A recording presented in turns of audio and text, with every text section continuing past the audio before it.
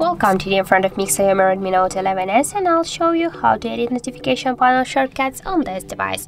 So first you should open the notification panel. Here you can see all the available icons, and just to add, to remove, or just to change the positions of these icons, you should click here on the right upper corner on the edit icon. Here you can see the pluses and minuses.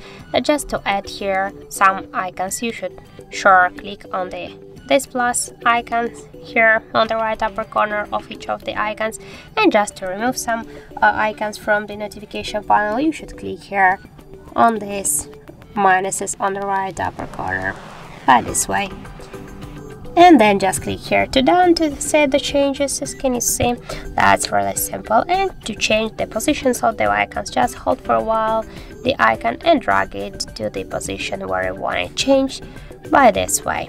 So as can you see, that's really simple. So thank you for watching, and if you found this video helpful, don't forget to leave a like, comment and to subscribe our channel.